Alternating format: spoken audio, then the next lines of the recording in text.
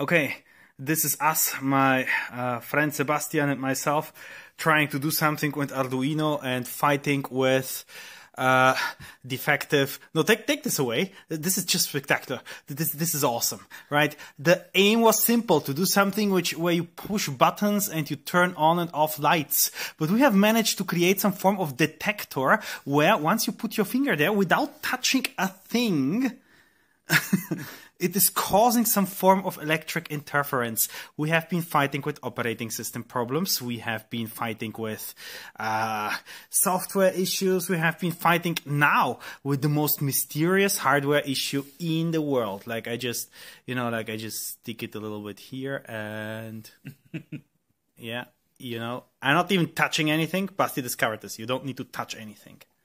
Just the presence of your finger there changes the setup. I am not surprised that nothing at all works.